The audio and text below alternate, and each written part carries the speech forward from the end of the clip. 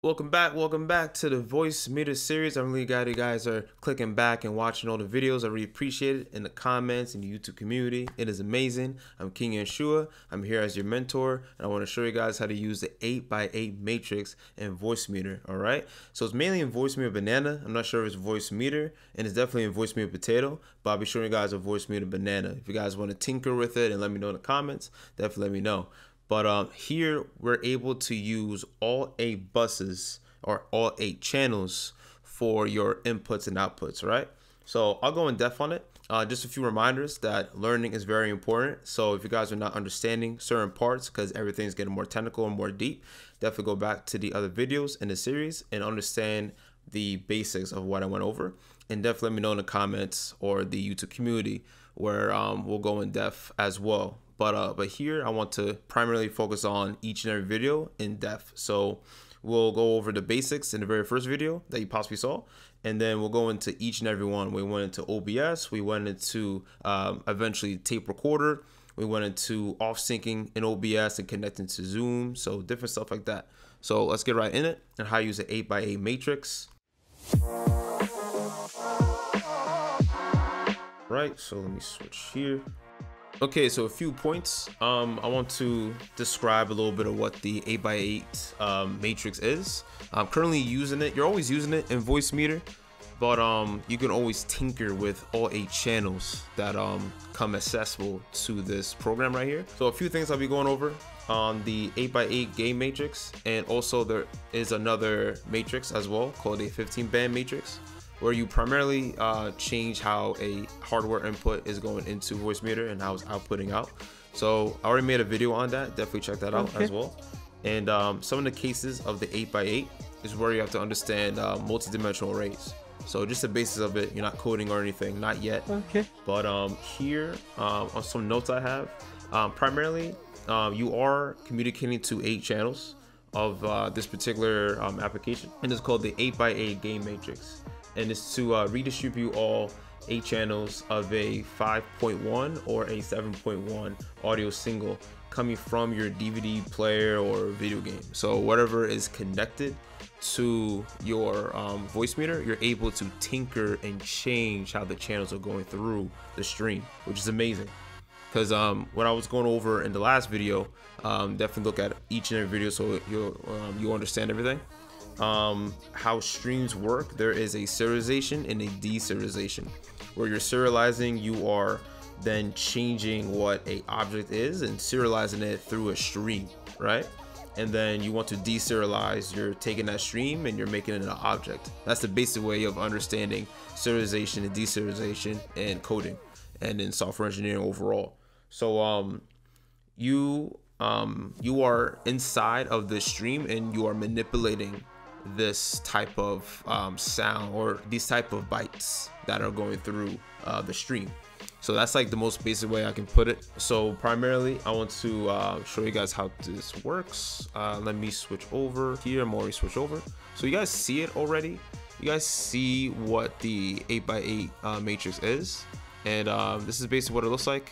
And you can change the unit you're looking at, so the percentages, or you want to go by dB right over here. And the way you get to it is simply by heading over to menu. There's a few ways. You go by the file directory or just go by the GUI, and you get to it by clicking on this. And you're able to use the 8x8. So I'll show you some examples of it. Let me open up OBS again. Let me just see it. So you can change how the streams are going. Since I have an input and output, and you will too when you have Voicemeeter, you are particularly going by how many you have. So if I only have let's say 2 channels, right, I would only have 2 inputs and 2 outputs. But if I have multiple, like let's say if I have another input and output going at the same time, I would have 4. So I would have a input 1, an input 2, a input 3, and input 4. So then output 1, output 2, output 3, and output 4, right? So that's how it's going. It's not where you have 1 input for many outputs or 1 output for many inputs. It doesn't really go by that. tries to make sure that the matrix is balanced, right? It's multi-dimensional, right? Then want to change some of the channels, right? So then for an immediate effect, I'll put it on my bus. So then I'll give you an example. I'll show you what the buses are. So then your A1, A2, A3, and your B1, B2, you'll have more in Voicemeeter Potato. And this is where you can change that stream that I was talking about from before. So let's say if I'm talking straight to you right now, and I want to increase my left channel or my left bus, right? I'm now increasing this by just scrolling on my mouse. And now you should hear me more in your left side, right? Which is Spandoogles, which is amazing, right? And I can turn it all the way down. It's the same exact effect on your A's. And then I can do the same thing here. So I want to stay around this two-dimensional, since I have an input and an output. I'll have two inputs, so two channels of inputs and two channels of outputs. So then I want to now increase the right side. I want to increase the output too.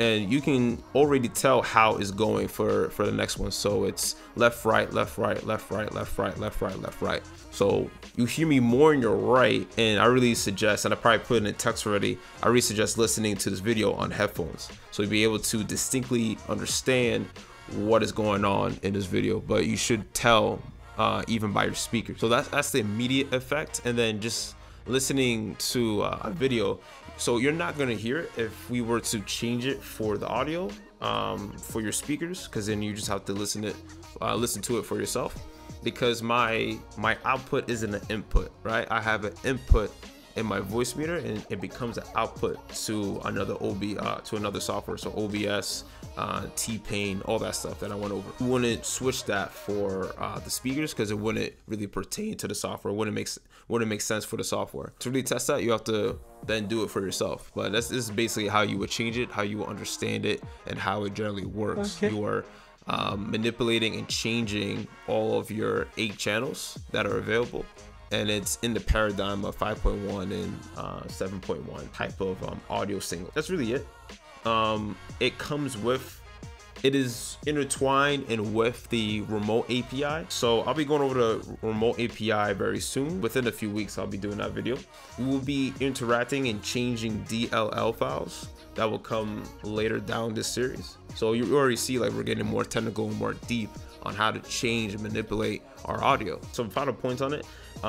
It's declared as a simple application. It's really a single, so it's not a multi type of application, just a single 8x8 game matrix. So it's just one matrix inside of there, and it is used to select your buses and to interact with the channels of your buses. They kind of intertwine with bus and channel. So then this can be helpful to redistribute audio channels into different multiple channel speaker systems.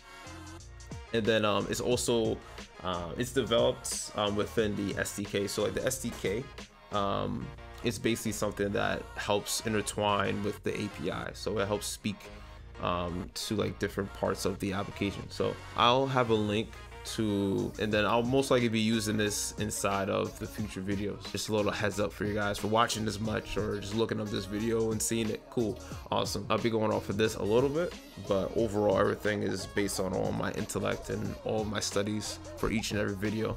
If that's how I prepare for the videos, I just go over all the stats, I'll go over all the facts, and I'll be able to formulate the final answer that you're looking for, possibly research it for, just checking it out. Definitely give Voicemeeter a chance. I'm not even sponsored, but it's a cool software where we can manipulate and change input and output to a lot of things, right? So that's really it. That's the gist of it. If I missed something really big or something really major, definitely let me know. But I wanted to explain what the 8x8 matrix is and how it works and how you're supposed to use it.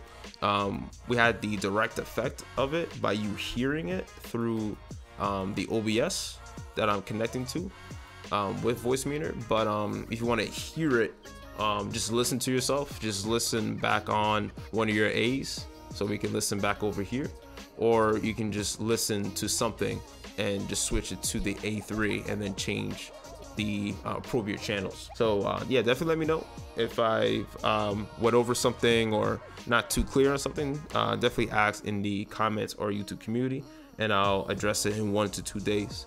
and we'll be going over a few other things, the DL, the remote API, and yeah, that's really it. Thank you for watching. Peace out, and look out for the next video coming next week.